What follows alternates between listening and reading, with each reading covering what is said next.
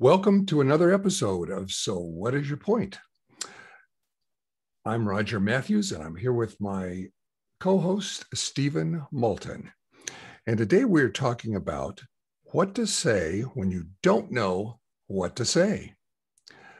There are a lot of times which we are challenged and someone asks us a question and it kind of catches us off guard.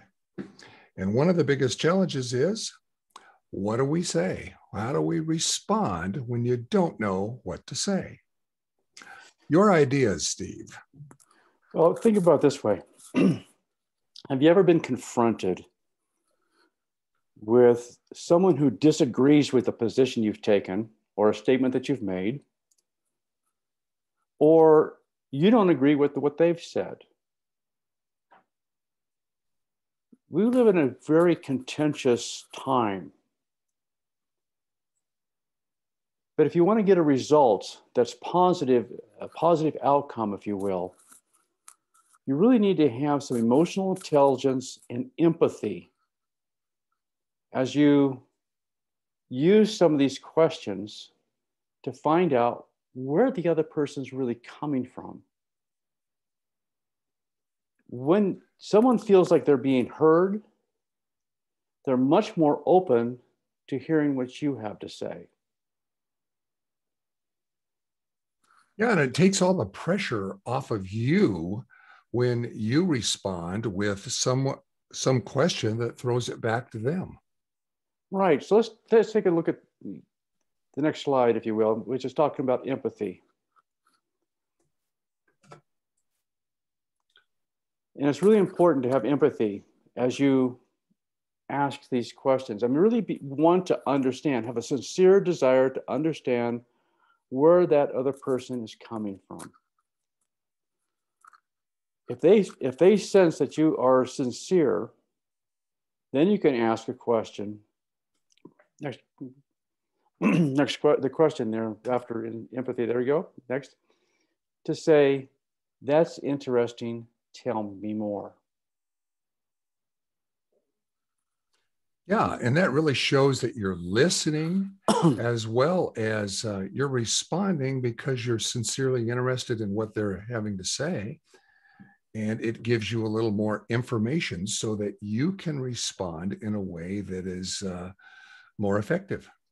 Actually, I think you need not just to gather information for responding more effectively, but being able to go further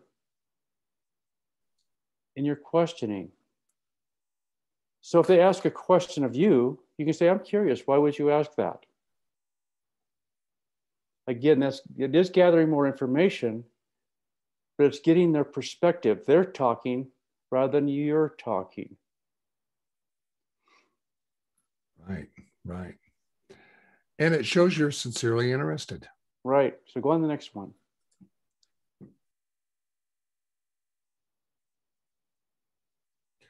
I'm curious, what do you mean by that? Right.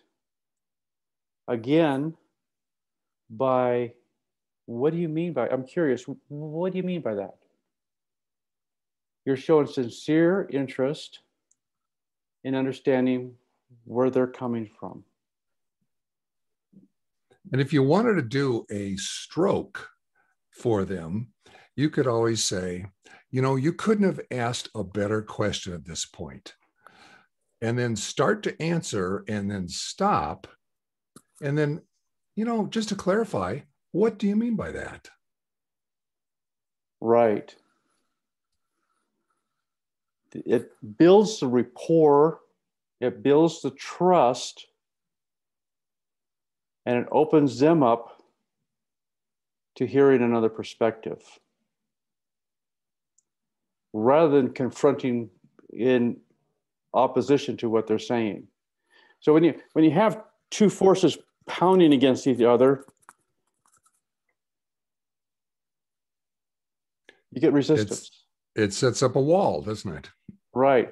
Where if you're opening to yourself to them, they're more likely to open themselves to you. So let's go with another question. Okay. Fascinating. How did you come to that conclusion? All too often, people are in a state today where all they're really doing is parroting something that someone else said. Now you're asking them to really think seriously about how they came to that conclusion. Because someone told you? Oh, you mean your teacher told you that? Did you do any more research on that? Have you checked their facts? It also lets the other party redefine their question so that they can express it in a different way because maybe they weren't clear in their communication. So it's a great time to say, how did you come to that conclusion? Really allows them to elaborate on what they're thinking about and what their perspective is. Correct. Okay, out of curiosity, where did you get your information? It's kind of a similar question. There's a follow-on to what they just got through describing. Right. Again, it's one of those things that just opens the door a little bit wider as we're going through the conversation. Right. And goes a little deeper into the discussion. Correct. So if people want to really implement the strategy, here are 3 ways in which they can do that. Listen more carefully, then summarize what they think they heard, and then respond. How is that so important, Stephen, in helping people really implement the strategy? Once you've had given them an opportunity to express themselves, again, they're more likely to be open to what your thoughts are.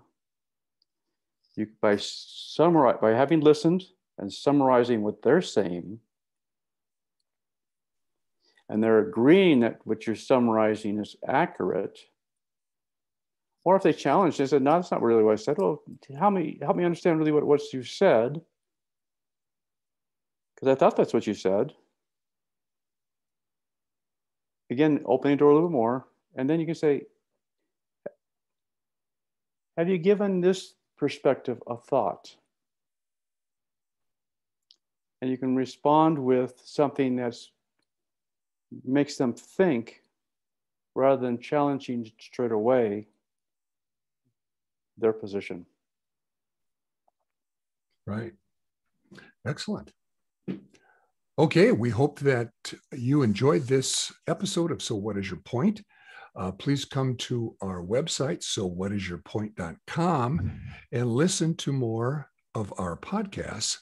We have over 30 podcasts now, and we're all speaking about getting your point across and communicating more effectively. We'll see you next time.